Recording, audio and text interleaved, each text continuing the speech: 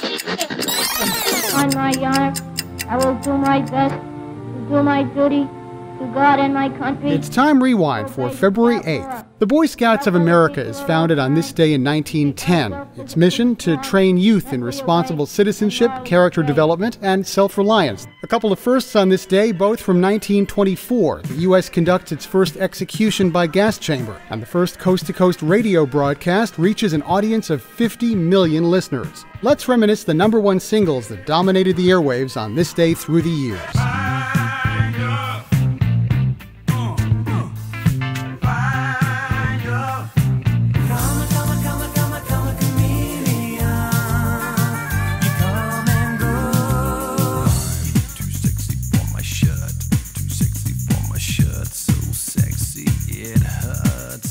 Learn more about what happened on this day at time-rewind.com.